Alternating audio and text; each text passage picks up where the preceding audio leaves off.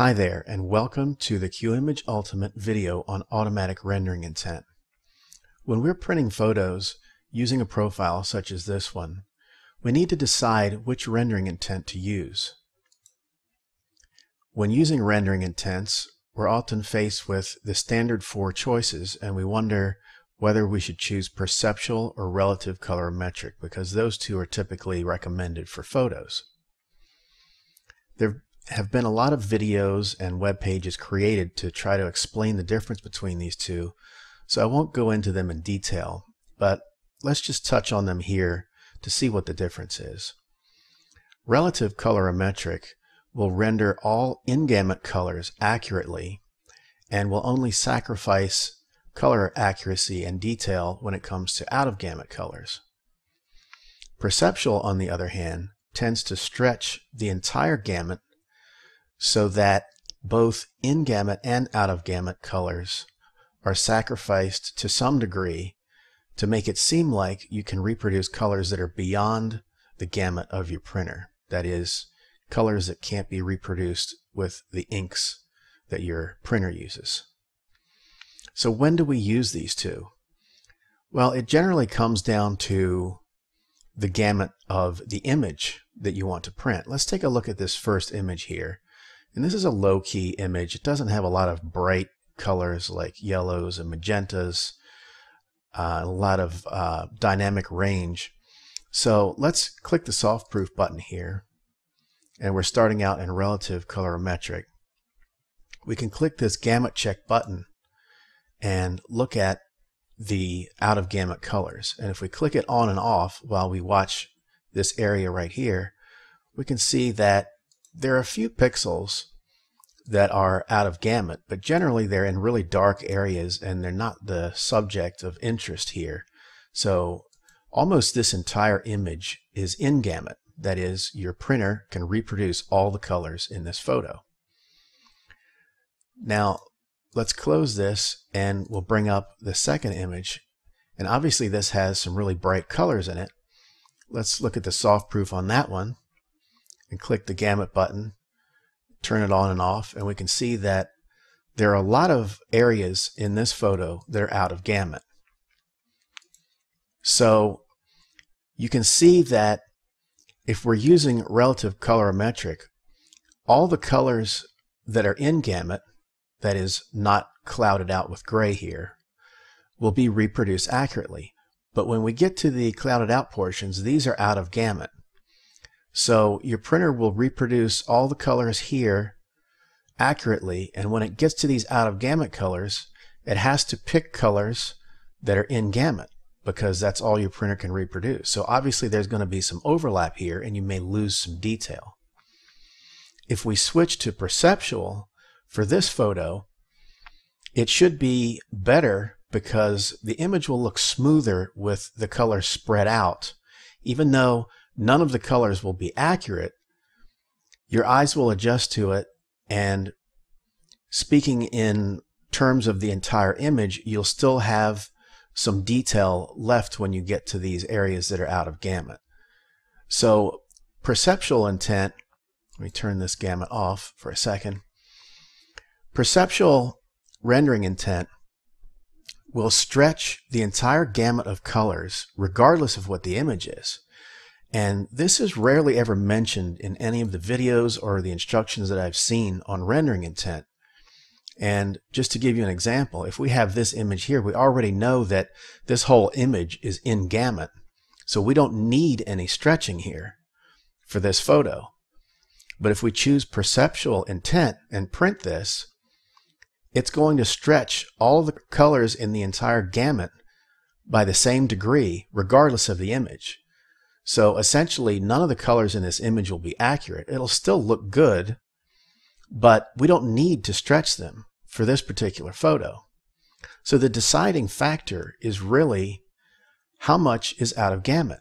That would be your deciding factor on whether you choose perceptual or relative colorimetric.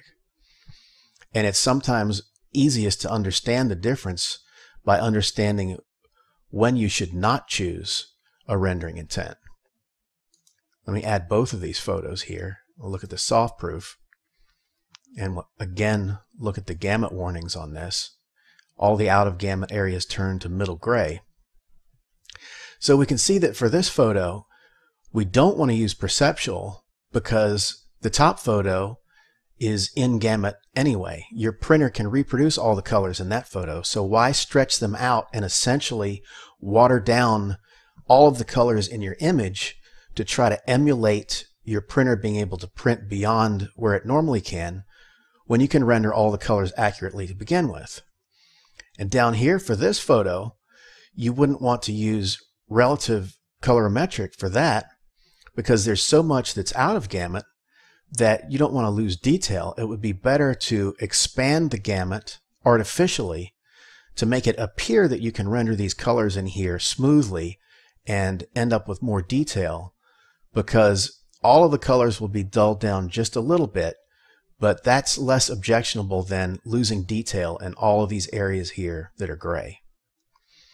So a good way to deal with that is to simply choose the new automatic rendering intent. And what that does is it will pick perceptual or relative colorimetric based on how much of your image is out of gamut. And this is something that's exclusive to Qimage. I've never seen this done before in any other software, and it's a first step toward smart color management in actually examining the image to determine which one of these is needed.